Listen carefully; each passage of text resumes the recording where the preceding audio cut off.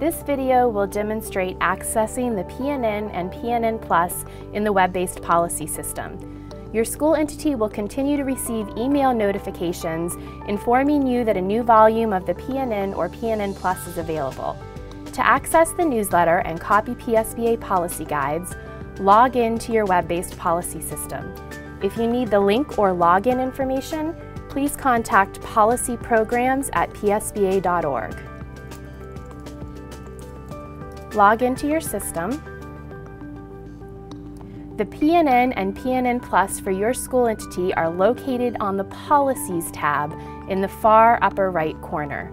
Click the drop-down arrow under Policies and access the school district, IU, or VOTEC version of the PNN or PNN Plus for your school entity. You will see that the volumes are listed by year on the left-hand column.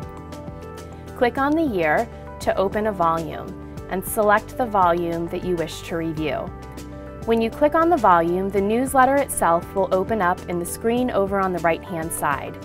There is a PDF version of the newsletter attached for easy printing and convenience for sharing with your board members and school solicitor. The newsletter will give you information about revisions to policies, changes in current state and federal law and regulations, as well as court decisions. The actual policy guides will be listed at the very bottom of the newsletter. Scroll to the very bottom and find the links that are listed. A policy can be copied individually into your draft area by clicking on the small blue icon to the left, or you can copy all of the policies and administrative regulations by using the Copy All link at the bottom. When you select the copy icon, you will see a Select Destination Book box that pops up. For most school entities, the policy manual will already be set by default. Click Select Book, and you will see a notice that the policy was copied as a draft. Navigate to your Policies tab, get the drop-down arrow, and click on Draft.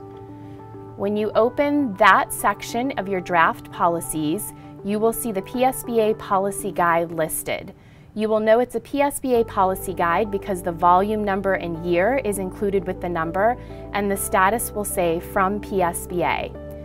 Any policy language that has been revised or added will appear in bold print, so you can compare this to your own local school entity policy. This policy is now your draft and can be edited and moved through your policy approval process.